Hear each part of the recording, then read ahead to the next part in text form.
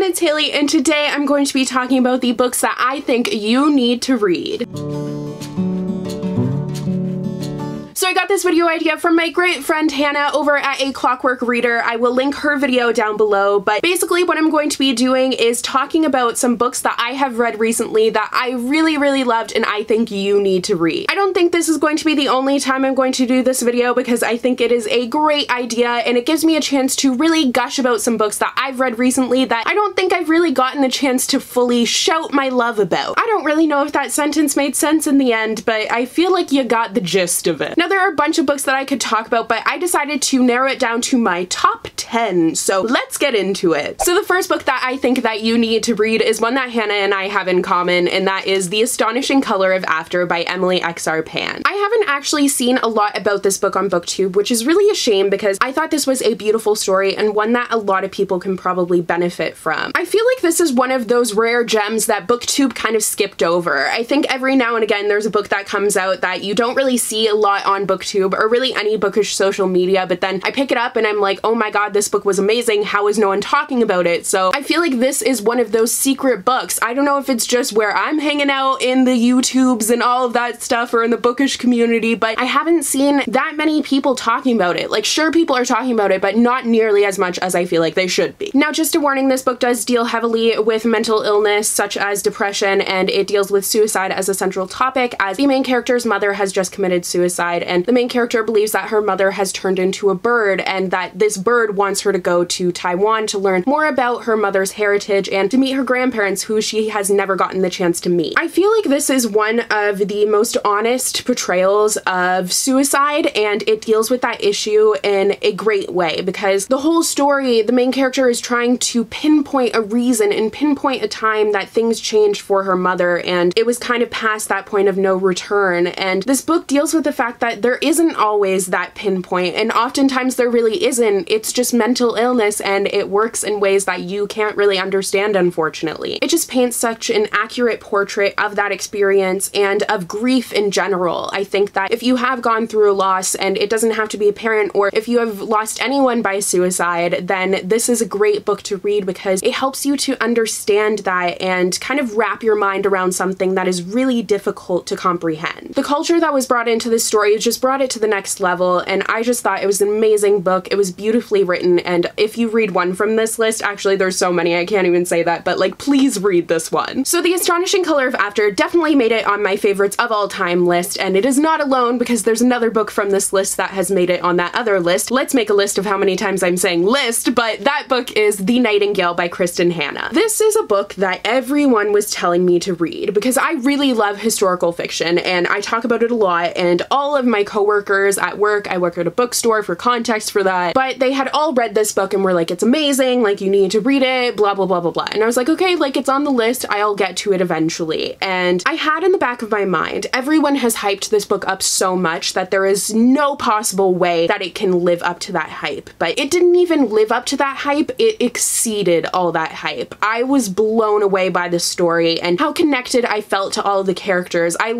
gave it to my entire family. My dad didn't end up finishing it just because it wasn't his cup of tea, but my sisters and my mom all ended up reading it and absolutely loving it as well. And it's just so honest and so beautiful, and it brings you right into the world of these characters and you are alongside them, feeling all those feelings so intensely. Like, I was basically sobbing when I listened to the end of the audiobook. It was just ridiculous. I could not even understand how I became so connected to the characters. I don't know when it happened. I don't even really know how it happened, and I struggled to put my feelings about this book into words, but it was just amazing. I'll be kind of brief in my explanation about this book, but this deals with two sisters who are living in France during World War II, and it kind of jumps around in time to modern day, and you're seeing the effects of everything that's happening, and information is being revealed to you in a really strategic way, and you just grow attached to the characters. That's honestly what drives the story, is the characters and their struggles, and it's a deeply emotional book, and it will make you feel all of the feelings. And just a trigger warning for rape with this book, because there is a scene that that depicts that, so if that's a trigger for you, then definitely stay away from this or skip over that part. But it deals with everything in such an honest way that you feel like Kristin Hannah is like telling her own story, and it doesn't feel like fiction. It is based in a true time period, but like it feels like you're reading a memoir or something. It was just absolutely beautiful, and you really need to read this book. This list is filled with all sorts of genres, so this is kind of switching gears here a little bit, but the next book is Always Never Yours by Emily Wibberly and Austin Siegemund-Broka. This is a love story that is written by a couple that is in love, and if that is not a book in itself, like I want a book about that, like writing a book with your significant other, that just sounds adorable. I could never do that because I'm a control freak, but also because Jackson doesn't have opposable thumbs. For context, for those of you who don't know, Jackson is my cat and he is an adorable, handsome man and I love him. But anyways, this is a love story that is set against the backdrop of a production of Romeo and Juliet, and I love Shakespeare, so all of the Shakespearean references in here were to die for. But our main character, Megan, is always the girl before whoever she was dating finds their person. So she's kind of used to that. She's always kind of that stepping stone, and they end up breaking up with her and then finding that person that they end up being with for what seems like forever when you're in high school. So while that obviously does suck, she's not really that worried about it. She is more concerned with putting all of her energy into trying to be a director. So she wants to apply for this very prestigious directing program, but in order to do that, one of the stipulants of her application, I don't know if that's the right word, but I'm gonna go with it, but she has to be an actress. So she is planning on playing the smallest role possible, but instead she ends up getting cast as the lead role of Juliet. So obviously that is the setup for some drama, and then there's some romance going on in here. She ends up meeting this guy named Owen, who is an aspiring playwright, and she agrees to help him with his play in exchange for his help in catching the eye of the sexy new stagehand. So there are so many things going on in this book that it feels like it reads like a Shakespeare play, which I think is just perfect. I honestly feel like it's a backstory for Rosaline, I never know how to say it, but it made it really cool because it reads like its own retelling, and the writing was amazing. I just really love this book, and I wish that more people would talk about it because I think it was amazing. Next we have a rarity for me, and that is a sci-fi book that I really love. I just generally am not the biggest fan of sci-fi, but I actually really enjoyed The Thousandth Floor by Katharine McGee. This is a book that I kind of put off reading, and I don't know why. I owned it for a really long time before I read it, and I think my expectations were pretty low going into it. I thought the concept sounded cool, but I just didn't know how the execution would be, and considering the fact that I struggle with sci-fi, I was like, I don't think I'm gonna like it, but I was really invested by the end. This is really like a sci-fi twist on Gossip Girl. It is set in Manhattan in the year 2118, so 100 years from now. I shudder to think what the world is going to be like then, but it's not really a dystopian. It's just a very techie sci-fi with all the kind of like sci-fi drugs, which added a really interesting element because I'd never really read anything like that, and I thought it just added another layer to the story. But the building, I'm getting back to the synopsis because I went off on a tangent there, but there's this building where everyone lives in, and it goes to 1,000 floors, and basically where you live determines your societal, like your class. That's the word that I'm looking for. Why am I losing my mind right now? So I thought that was a really unique concept, and all the characters, how they interact based on like this literal hierarchy was fascinating to me. So you have all sorts of twists and turns like Gossip Girl, and these teenagers are in way over their heads. There is like so much going on. This follows a bunch of different characters, and honestly, if you like Gossip Girl, and even if you don't like sci-fi, give this a go because I think you'll really like it. I know that by the end I was like, how am I so invested in these characters? And for me, that's what really makes a great book, is when things happen at the end that are really shocking and sad, and I find myself like, oh my god, like having a physical reaction, because that doesn't usually happen for me. So I think that's when an author is successful, because they made me care about the characters without me even realizing it. I actually haven't continued with this series yet, but I really need to. Next is Ink by Alice Broadway. This is another book that had a lot of differing opinions on it. People seem to either really like it or not like it, and I really liked it. I felt like this was taking different elements from different classic dystopians and making it anew in a different, totally unique story. So it's set in this world where tattoos tell the story of your life. So you have all these tattoos on you, and they basically, every failure that you've had, every success, it becomes immortalized on your skin, which is absolutely terrifying. But when you die, there are two things that can happen. You can become this like book, your skin becomes this book that your loved ones can go back and read, terrifying, creepy, but like, you know, dystopia. Or you won't get to be that book, and you will literally be forgotten by everyone once everyone who knew you dies. also terrifying because Augustus was right when he said that oblivion is absolutely just boo. But the main character, Leora's father, dies, and she is very sad about it, obviously, but she's taking comfort in the fact that she will be able to revisit his story from his book. But that is until she finds this mark on the back of his neck that basically damns him to be forgotten and not have this book. So she's like, what? And then there are all sorts of elements that come in. I liked the fact that this was a combination of Unwind by Neil Shusterman, The Giver by Lois Lowry, and oh, there's another one. I can't think of it right now, but it takes a bunch of different dystopians and like takes those little elements from it, and not in a way where I felt like it was cliche. It was a way that I was like, oh, I see what you did there, like a little twist on something classic, and I really liked it. I've honestly been struggling with the dystopian genre recently. It was just like such a boom, and now it's kind of like, everything has been done before, but this one definitely added a little bit of something different. Next is another book that has really polarizing opinions, and that is To Kill a Kingdom by Alexandra Christo. So this is also, once again, one where I kind of went into it with really low expectations, and I think that's why I don't like to know a lot about books before I go into them, because the less I know, the more chance I'm going to be surprised and really love it, and I love when I'm surprised by how much I like a book. So this, I didn't know going into it, but it is a Little Mermaid retelling. I actually talked about this in my most recent video where I recommended some retellings to you guys. I will link that down below for you guys, but it's a very interesting twist on the Little Mermaid story, much darker, and it makes you think about the original in different ways, which I thought was really cool. It was just a book where I didn't really know what to expect, and the entire time I was like, what is happening? Like, there are so many things. I was also surprised by like how closely it stayed to the original Little Mermaid story while also having that really dark twist on it. So I think it would be really interesting to read the original fairy tale and then read this book and kind of like pick apart where they are similar, because then you can really see like where it twisted things. Next is Far from the Tree by Robin Benway. This is one of my favorite books that deals with family as the central topic. So it deals with three siblings who have all been adopted out to different families, and they just now, when they are teenagers, are coming together and meeting each other for the first time. So they all come from different backgrounds. One of them was in foster care and was never adopted, and the other two are with these different families that they have been with their whole lives. But it was really interesting to see these three coming together after not knowing each other, and they all have different emotional baggage carried with the fact that they were adopted, or in the case of the boy, he was never adopted. So having that relationship between these three siblings build throughout the book from scratch when they are siblings, but like it's kind of like a nature versus nurture thing almost, and I just love to see the development because all the characters had a lot of development, and there were a lot of secrets between the three of them, and you see how they come to trust each other and really build that sibling bond that they never had before. It was really interesting to see the fact that they all came from different backgrounds and see how that affected them and how it affected them as they came to know each other and build that relationship. There were a lot of trust issues and different things that were involved, and a major plot point is that they are trying to find their biological mother, and seeing them go through that journey together and become closer because of it was just, it was a really fascinating book. I feel like I've said interesting and fascinating a million times, but it was just unlike anything I've ever read before, and I really enjoyed it. Next is another kind of piratey, sea-based book, and that is Daughter of the Pirate King by Tricia Levenseller. I got this book in an owl crate like a long time ago, and I just never picked it up. It wasn't because I didn't want to, I just was kind of like, I don't know. So I ended up listening to the audiobook, and I started it at the beginning of a shift, and then I ended up finishing it within that shift, and it was really enjoyable. Like, it was a lot more sexy than I was expecting, and it's not like blatantly, but there's a lot of angst going on, and I found it was a romance that I did care about, which is kind of rare, which is funny because like my own book, there's quite a bit of romance in it, but reading about romance is something I struggle with. I don't generally enjoy it, so it was refreshing to like this one so much, and I really loved the main character. She was just a badass, like just what you would expect from the daughter of a pirate king. She was just kind of like, I'm taking no shit, I'm just doing whatever, like kicking ass and taking names, all that jazz, and I really liked that. Her character was powerful on her own, but she also ended up developing this relationship that was, I'm not gonna lie, quite enjoyable to read about. But there was more to this book than just the romance, and I think that's why I really enjoyed it. There was a lot of action and adventure elements to it, so it was just a lot of fun to read overall. Next is The Chaos of Standing Still by Jessica Brody. This is another one that once again really surprised me because I didn't know what to expect. The cover just looks like it's going to be like a fun, cute, contemporary winter read, but it wasn't that. It had a lot of impact and emotion to it. So this is set over the course of 24 hours on New Year's Day in an airport because all these flights have been grounded, so so everyone is stuck because there is this huge snowstorm. This is already a really difficult day for a main character because it marks a year officially since her best friend was killed, and she is still dealing with that grief and that struggle, and she has had this text on her phone that has been unread for that entire year because those are the last words that her best friend would have said to her, and she's just not ready to read that text yet. Now the chaos ensues because she runs into this guy and their phones look exactly the same, so they accidentally end up switching phones, so she's really panicked that that text is going to be read. So that panic leads her on a pretty crazy adventure, and I don't want to say too much about it because I feel like this is just one of those books that it's best if you go into not really knowing a lot about it. But I hope you will read it because it is very emotional. Have some tissues with you because like it's very sad but really good. And the final book on this list that you need to read is